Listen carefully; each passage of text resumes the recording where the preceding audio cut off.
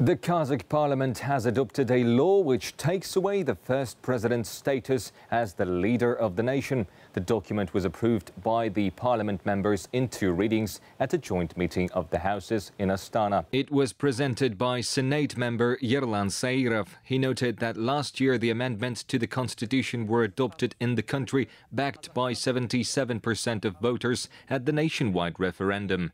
This week, the Constitutional Court has ruled that the law on the status of the first president of Kazakhstan, Elbasy, doesn't align with the current constitution. Constitutional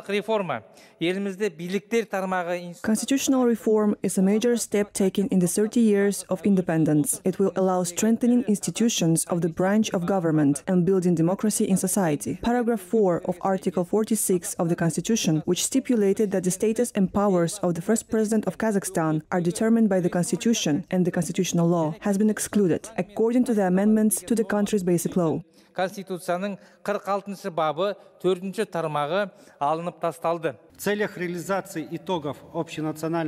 constitutional law on the first president is proposed to be repealed in order to implement the results of the nationwide referendum, which was held on June 5, 2022, and ensure the consistency of legislative acts with the basic law. At the same time, general guarantees established by Article 46 of the Constitution and Chapter 6 of the constitutional law on the President of the Republic of Kazakhstan with regard to all former presidents of the country will be applied to the first president.